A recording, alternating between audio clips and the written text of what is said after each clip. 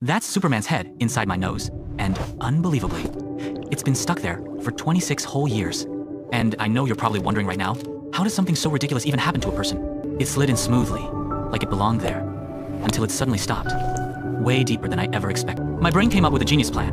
Reconnect the pieces inside my nose and pull them both out. So I grabbed the body piece, took a deep breath, and shoved it in, hoping it would hook onto the head. But instead of dragging the head out, the body just pushed it even farther into the darkest part of my nose. At that point, my poor nose basically turned into a tiny plastic Superman trap with no escape route. My mom rushed over, grabbed some tweezers, pulled the body piece out, and thought everything was totally fine. And as I grew up, that quiet little problem grew with me.